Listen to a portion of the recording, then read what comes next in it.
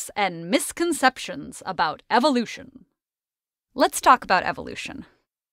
You've probably heard that some people consider it controversial, even though most scientists don't.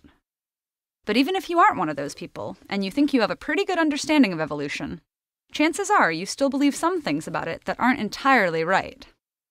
Things like, evolution is organisms adapting to their environment. This was an earlier, now discredited theory of evolution. Almost 60 years before Darwin published his book, Jean-Baptiste Lamarck proposed that creatures evolve by developing certain traits over their lifetimes, and then passing those on to their offspring.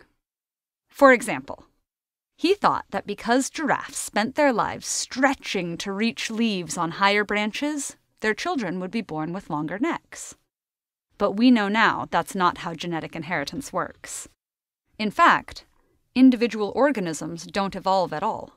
Instead, random genetic mutations cause some giraffes to be born with longer necks, and that gives them a better chance to survive than the ones who weren't so lucky. Which brings us to survival of the fittest. This makes it sound like evolution always favors the biggest, strongest, or fastest creatures, which is not really the case. For one thing, evolutionary fitness is just a matter of how well suited they are to their current environment. If all the tall trees suddenly died out and only short grass was left, all those long-necked giraffes would be at a disadvantage. Secondly, survival is not how evolution occurs. Reproduction is. And the world is full of creatures like the male anglerfish, which is so small and ill-suited for survival at birth that it has to quickly find a mate before it dies. But at least we can say that if an organism dies without reproducing, it's evolutionarily useless, right? Wrong.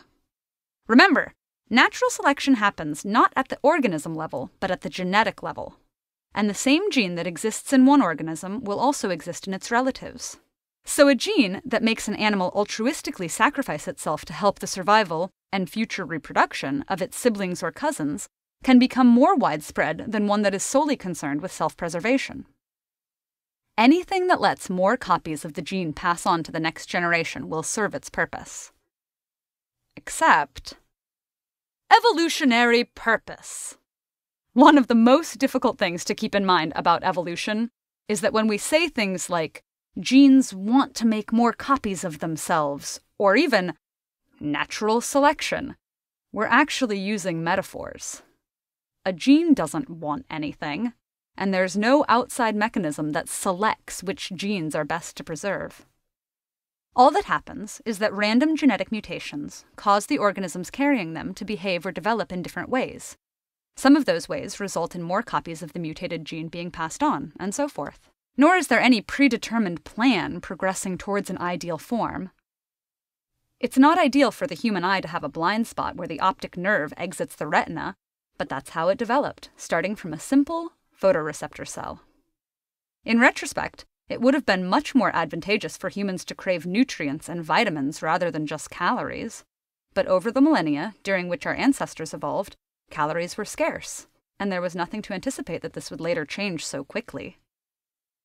So, evolution proceeds blindly, step by step by step, creating all of the diversity we see in the natural world.